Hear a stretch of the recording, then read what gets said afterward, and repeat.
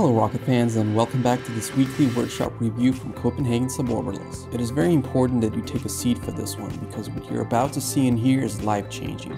After more than 6 hours of continuous runtime last weekend, our CNC plasma cutter has cut almost all the necessary parts for an intertank section that will soon become the first structure of Spica's airframe, taking life one step closer to leaving this planetary shell purely through passion, sharing, and will.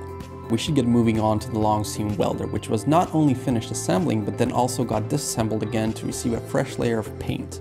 After that, it's really only missing a control box for the motors before it starts welding different Spica sections. We also managed to fix one of our lathes where a gear that moves the slide via the hand wheel had a few broken teeth. We're left with its reassembly, just as the engine on the DSC ripped. Adrian worked on stiffening up his RCS test rig to raise its resonance frequency for less interference when measuring thrust. And we also had a first glimpse of the space capsule's inflated uprighting bags for Mads, who also tested how a spliced Kevlar parachute line would compare to a spliced paracord one.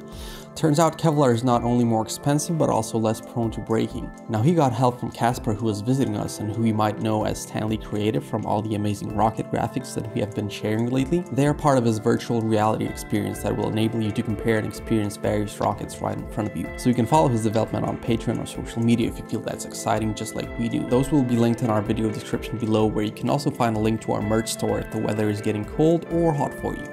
That is all we have for today, so thank you for watching and we'll see you next time. Copenhagen Suborbitals is a non-profit all-volunteer project. The reason we're getting so close to reaching space on our Spica rocket is because all of our crowdfunding supporters.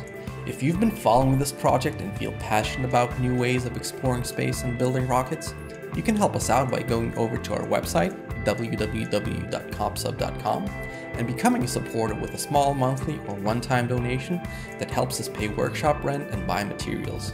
And in return, you get all these insider videos on building a space program which you don't really get anywhere else. So on behalf of everybody at Copenhagen Suborbitals, thank you for your support and we'll see you next time.